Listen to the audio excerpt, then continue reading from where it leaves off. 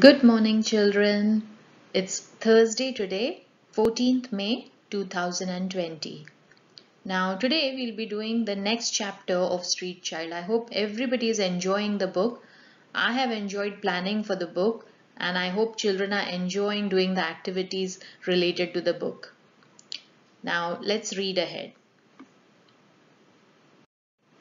Now, the resources that you will need for this lesson are a pen and a sheet of paper. So I'm going to pause the slide so that you can get your pen and your sheet of paper.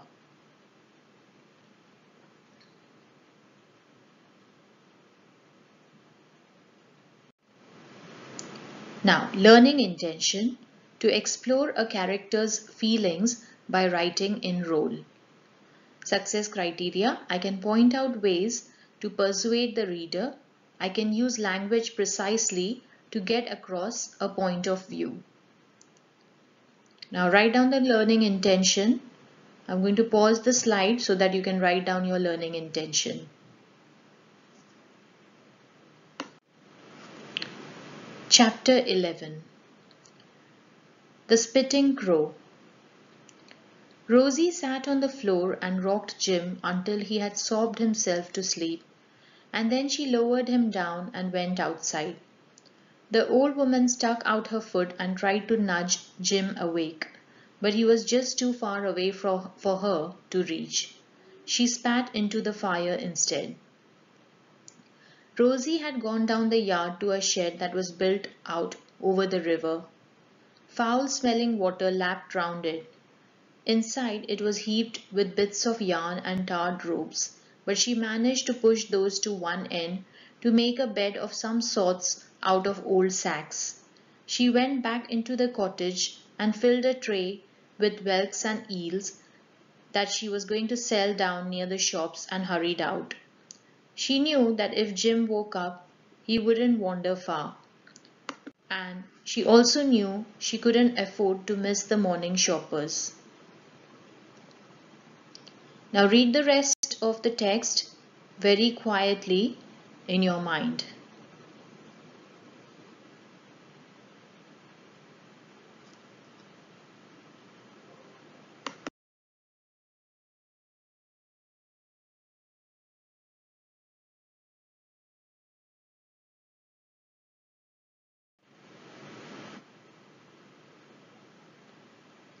Okay, now I'm going to read the end of the chapter. She tucked the sacks round him and crept out of the shed and back to the noisy cottage, and Jim lay for a long time listening to the soft lapping of the river against his shed, thinking about the story Rosie had told him and hoping it was true.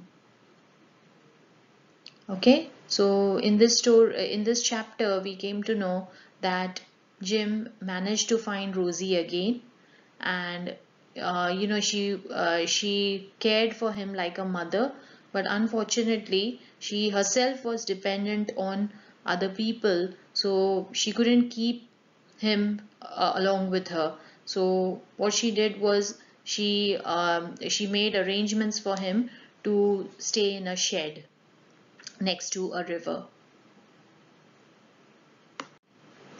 Now here are some guided reading questions. Find and copy a word that means the same as cried. Okay, so I think it's at the beginning of the chapter. Find two phrases that tell us the old grandmother was hungry. How are Rosie and Jim's desires and wishes similar? Do you believe Rosie when she tells Jim she was dismissed from her previous job because she couldn't cook? Emily and Lizzie have been taken away by a kind old lady to the countryside. Do you think this is true? In what ways is Rosie's story about Emily and Lizzie similar to a fairy tale? Okay, now I'm going to pause the slide so that you can write your answers neatly.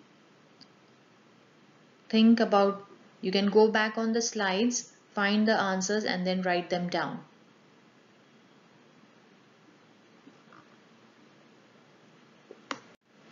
Okay, now let's discuss the answers. Now another word for cried is sobbed. So he sobbed himself to sleep. That means he was crying, remembering his mother, and whilst crying, he drifted into sleeping. So he slept whilst he was sobbing. She nodded towards the half-eaten toast that was sticking out of Jim's pocket, stretched out her clawed hand, and like a greedy bird she pecked and waited. So this shows that the grandma in the chapter was very hungry. Now, how was Rosie and Jim's situation quite similar? How were what kind of desires did they have? So they both are unhappy about their situation and they both want freedom. So here Rosie is not happy where she is living, and even Jim is not happy at his situation. So they both, in a way, both are in a similar situation and they both want freedom. Next one. Yes, because Jim had tried her bread and it was bad, and that was the reason that she was dismissed from her job, because she couldn't cook good bread. The next answer is yes. And the next one, it is very similar to a fairy tale because they were rescued by a kind old lady, given beautiful dresses, and were taken in beautiful carriages drawn by 4 white horses. So Emily and Lizzie's situation is very similar to a fairy tale because they both were rescued, like how it happens in fairy tales. Like for example, in Cinderella, she was rescued by the kind prince. Okay, so same way, even Emily and Lizzie were rescued by this kind old lady, and there is a carriage and horses. So all these features, you find them in fairy tales. Now task.